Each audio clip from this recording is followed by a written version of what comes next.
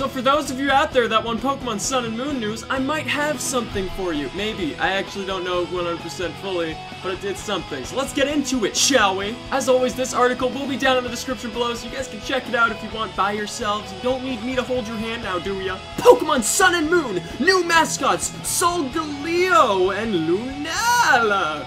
The revealed? Question mark? Yeah, the question mark's really big here because it's not 100% confirmed. It's also not revealed.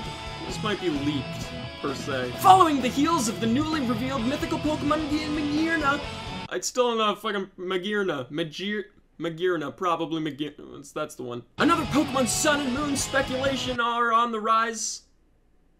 Another Pokemon Sun and Moon speculation are on the rise. Because I can't do grammar, said article writer. With reports that a trademark has been filed for two names that could well be the mascots for the anticipated games. Solgaleo and Lunala. I don't know how to pronounce those either. I'm doing my best. Were trademarked in Japan by a certain Yasuke Inui. Don't know how to pronounce it either, I'm sorry. These two are believed to be legendary Pokemon, with Solgaleo, Sol meaning sun in Spanish, representing the sun, and Lunala, a combination of Spanish words for moon and wing for the moon. Beautiful! What's important to note is the fact that the trademarks were not registered by Nintendo or the Pokemon Company, but by an unknown person. But that could just be a front for the company to avoid untimely leaks such as this. I should also mention that this article does have almost porn on the sides, where it shows really suggestive pictures in their advertisements, because these people are sellouts.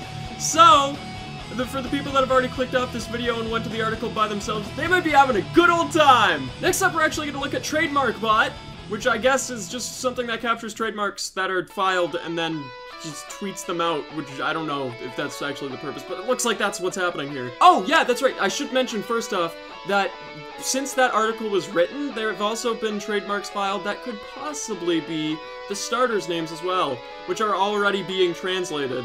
So, cool. So if you guys are like me and you don't understand Japanese, don't worry. There's a thing called Google Translate these days. I'm just gonna copy that over there and paste it in here. Trademark, image, applicant, the dude's name, filing, 2016, March 16th. So this was actually a little bit ago. Classification, 9, program, other, for business use video game machine. 14, jewel and imitation besides its gemstone and what does this mean? I don't know. Let's go to the next one. So this is Marshadow, who's probably also another starter. The first one, by the way, I don't even think I mentioned it, is Mogro.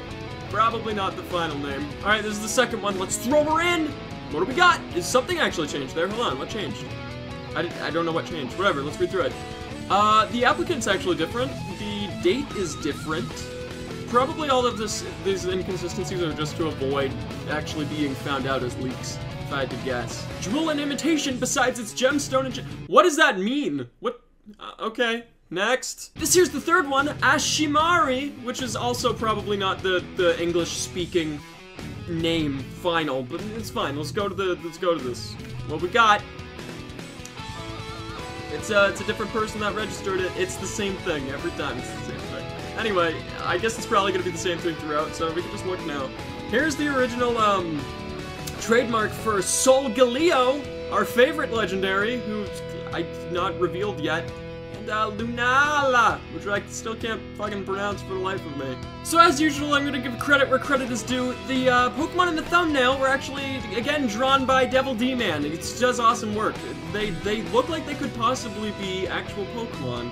I really like the designs of them. I actually showed these off in the last video. If you guys didn't see that, you can go back and check it out. It's not that long ago. Anyways, that's it. Let's get a conversation going in the comments below. What do you guys want to talk about? You guys want to talk about Sun and Moon, the trademarks registered? Probably, considering that's the topic of this video, because why the fuck would you talk about anything else? I'll be down there as well. Let's spark up a conversation about this. Do you think these are the actual names? I don't know. I guess we'll see. Only time will tell. Thank you guys for watching, and come back next time for another video.